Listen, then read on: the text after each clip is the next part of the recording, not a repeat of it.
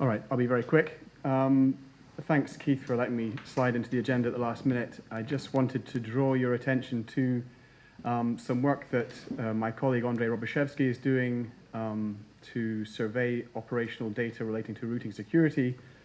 So an approach that we at the Internet Society have been taking to what we're calling routing resiliency over the last year or two at least is to really just talk to network operators and try and find out what their needs are in this area and what their incentives to deploy new mechanisms might be.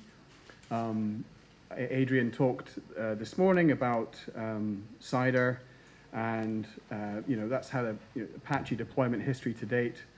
And so we're really interested in trying to understand what network operators need in this space, and to foster some goodwill and sort of collective responsibility for making the routing fabric more secure. And we're really sort of technology agnostic in this, so we're not trying to push any particular solution, any particular technical approach to securing the routing infrastructure. We're trying to look at everything that matters and anything that seems to work for somebody somewhere, if they say so. And to raise awareness of the risks and really to try and look at this from a sort of risk assessment point of view and ground that in some factual data.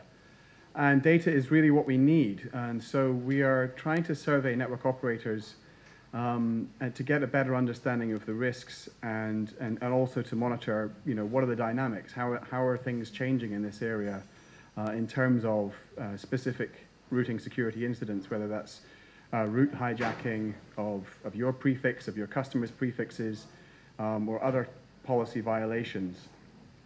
So the types of questions that we're asking are, the number and type of registered incidents at your NOC, where your prefix is hijacked, your customer's prefix is hijacked, the duration, what you perceive to be, to the extent that you can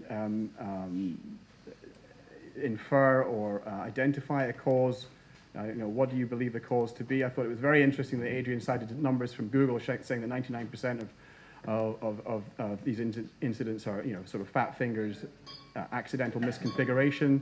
I suspect that was Google trying to sort of, assert their intuition about something and thought maybe we'll put a number on it and people think it's more believable, because what we're discovering by doing some of this work is that there's really very little data out there. We really don't know how often these incidents take place, what people believe the causes to be, and so on. So if you can help us, if you think you can extract some of this data from your NOC, we'd be very grateful. We're not asking for any data that would be company confidential. All the data that we're asking is in the form of statistics, doesn't need to reveal any specific information like your AS number or prefixes. And even given all of that, the information would be fully anonymized before we would share it with anyone, and it would only be presented in a collated form. So I hope that explains that we're not looking to expose or embarrass anybody by doing this. We're really trying to understand better what the dynamics of the environment are in this case. So if you think you can help, please get in touch either with me or with Andre. His email address is on this slide. We're also running a workshop on the Friday and Saturday prior to the next IETF meeting in Atlanta.